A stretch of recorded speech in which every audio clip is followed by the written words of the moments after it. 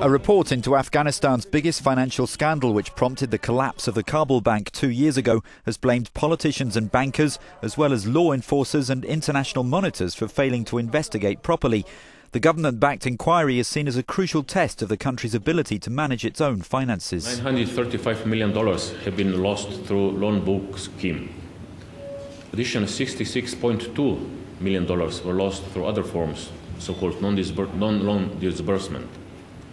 Afghan government had to spend $825 million to save the bank when it was guaranteeing for the deposits.